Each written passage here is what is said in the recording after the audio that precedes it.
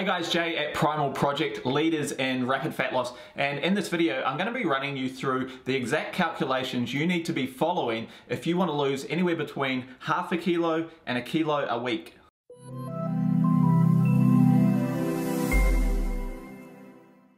Alright guys, so let's jump into this quick video on how to figure out if you've got a goal of half a kilo to a kilo a week, what does that actually mean, and how do health and fitness coaches actually get those results with their clients? Because for the most part, as a health coach, we can have a fairly good understanding if somebody's got a goal of losing 5 kilo in 5 weeks. We know how we can manipulate their diet and manipulate the exercise to get fairly close to that number every single time. So what I'm going to do today is quickly run you through exactly how we do that as health coaches, and once you have a better understanding of the numbers, you can go off and implement this yourself today. So if you've got a goal of losing half a kilo a week, you know exactly what you need to be doing in order to achieve that with regards to your nutrient intake and with regards to exercise. So in terms of gaining weight or losing weight, so what does that actually mean? Well, for the most part, the number one principle that we teach is it's a bit of an energy game. So we talk about the energy balance equation, and as you can see in this graph here, energy intake effectively comes through foods that we're eating. So whenever you hear the term calories, calories is just a measure or a unit of energy. Okay, so different foods have different amounts of calories in them. So we consume food, and that's where our energy intake comes from.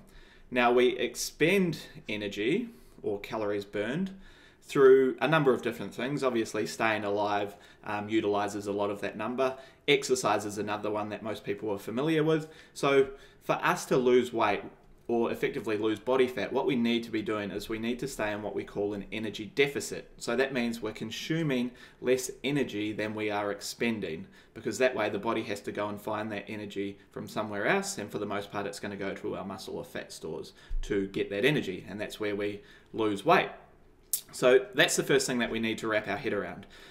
Now, what we need to do is we need to figure out what that number is for you. So we're going to come across here, Precision Nutrition. This is a great little website, and they've got a good calculator here that you can use. I'll put the link in the description so you can put in all your details, and we're going to use that right now. So let's take me for example.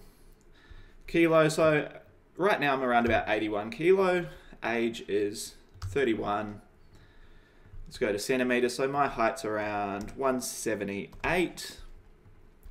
Then we need to figure out what our physical activity level is. So if we just hover the cursor over this little info button here, click the estimate your level button to find your physical activity level. Typical physical activity level numbers range from 1.4, which is sedentary, which means you've got an office job, you're sitting down, you're not really doing much in the way of movement throughout the day, to 2.5, which is very active. The default is 1.6, okay, so that's someone who's lightly active at school or work, mostly sitting.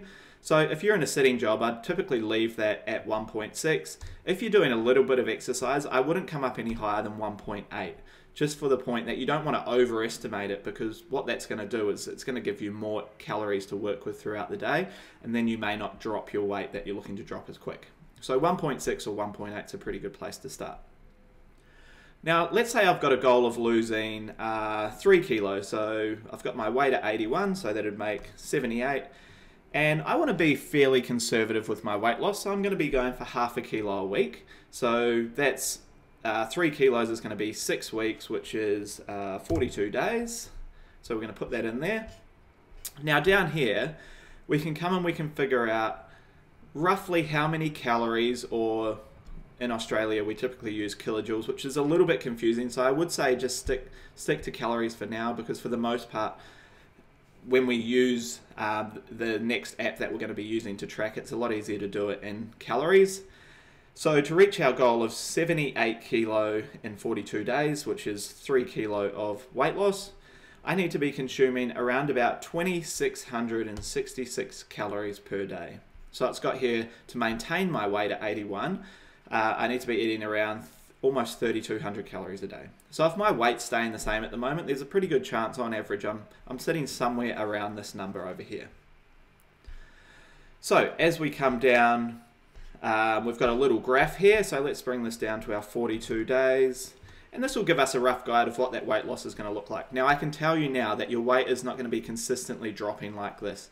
You'll have days where it plateaus, you might even have an entire week where it plateaus, and then it will start to drop again. So it's not going to be a perfect graph when you're losing weight. What I would say is just stick to the plan that you've got, try and understand and have faith in the numbers that you're following, and generally for the most part you'll get the result you're looking for.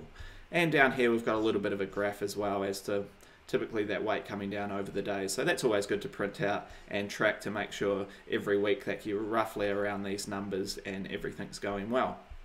So how do we figure out what these numbers are with regards to the foods we're eating at the moment? Like, how do I figure out what does 2,666 calories look like with regards to food intake? Well, let's come over to another website that we're going to use, and this is an app that we can use on our phone as well, which is super handy, and this is MyFitnessPal. So MyFitnessPal essentially is a food tracking app. Now the great thing about MyFitnessPal, number one, it's free, so it doesn't cost you anything, but the other great thing about it is all you need to do is input what sort of foods you're eating. You can even scan barcodes on packages. They have a huge database of foods on here, so I would be shocked if you ever input a food and it's not on their database already. And it actually tells you how many calories are in these specific foods that you're eating. So if let's take this person for example here. They've got a goal of 1,210 calories to be consumed per day, which is extremely low. And as you can see, look at their breakfast. They've had strawberries, scrambled eggs, honey, and Greek yogurt, and that's added up to 500 calories of their 1,200 for the day. Lunch, they've had some more food down here, so they've just been inputting this either manually or they've been, they would have probably scanned barcodes on the honey and the Greek yogurt, and that's effectively MyFitnessPal is going to tell you roughly how much food calories you're inputting into the body. And remember, you need to stick to your goal. So my goal, if we come back here, was 2,666 calories per day. So mine will be 2,666 here, and I need to make sure my food throughout the day effectively just stays under that number. Okay. Now this person here has inputted their exercise as well. What I would recommend is don't go put in an exercise to start with, because what it does is it gives you additional calories to work with throughout the day. So it's given them an additional 285. When you get started, don't worry about inputting your exercise, because you will tend to just overeat and it's going to really slow down your weight loss results. So just recapping again, remember the energy equation is the most important thing. So we need to be in that energy deficit. To find out what that number is for you based on what your goal is, I would say start at around about half a kilo a week. If you want to go for a kilo, you probably are going to need to be doing some form of exercise throughout the week as well, because your deficit number is going to be so low that it's going to be really hard to eat that little amount of food to hit those numbers. So exercises are always a good way to burn those excess calories. And then you need to download MyFitnessPal. You can do that on your phone or do it over the computer, completely free to use. And then at the start, it'll ask you to input all your data with regards to what your goals are.